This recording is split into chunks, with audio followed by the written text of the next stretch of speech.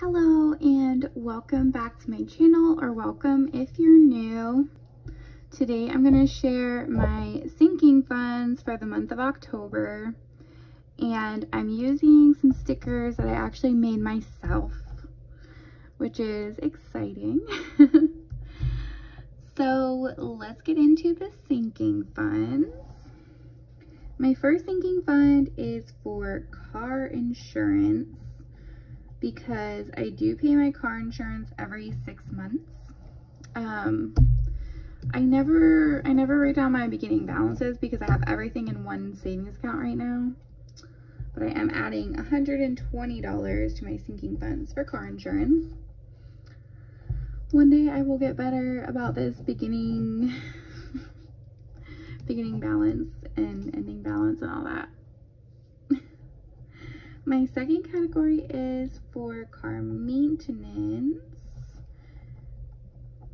and I'm gonna put $50 because my car is getting higher up in mileage, and then my partner's car is quite old as well, so just trying to put some money aside in case of any repair that's needed.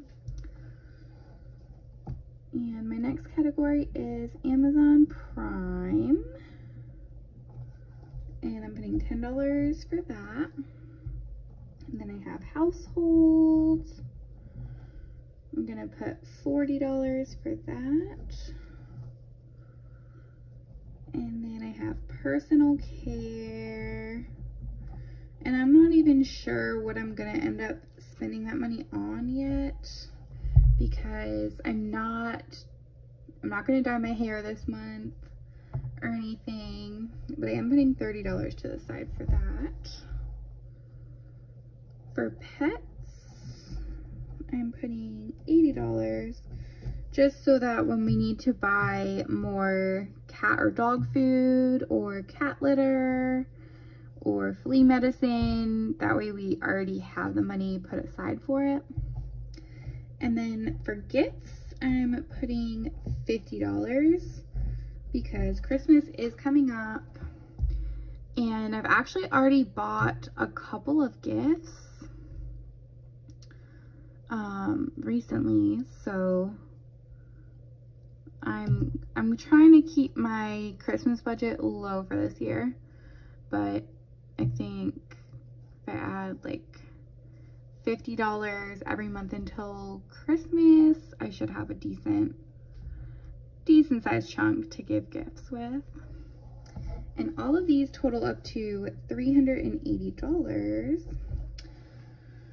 So these are the funds that I will be funding I guess, for this month. And if I take any money from the sinking funds, I have a transaction log down here. And last month I actually did make a transaction because I had my oil changed. So this usually doesn't have many transactions, but it might have a few this month if I buy any more gifts. So thank you for watching my video, and I will see you in the next one. Bye.